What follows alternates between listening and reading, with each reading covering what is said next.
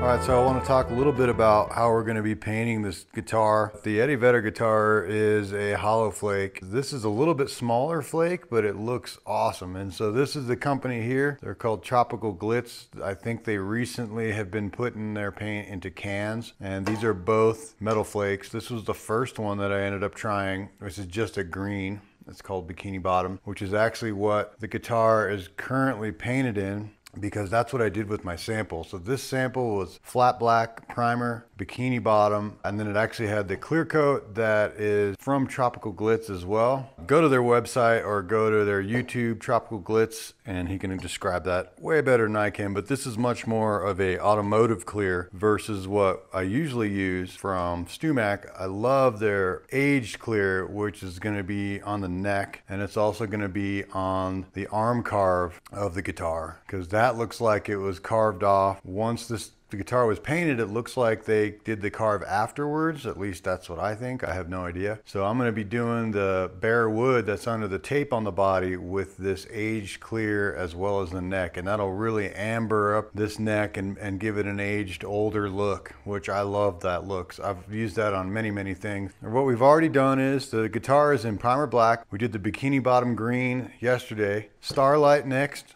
and then we're going to clear it, and you can't sand these. I've got 2 cans of this. We'll spray it pretty generously with the clear coat so we can sand all of the orange peel out of it, and then we'll peel off the tape where the arm carve is. That's natural wood, natural ash, the aged lacquer on that. This is one of the more complicated paint jobs that we've done, but I definitely recommend checking out Tropical Glitz. I'm going to be using them more for sure.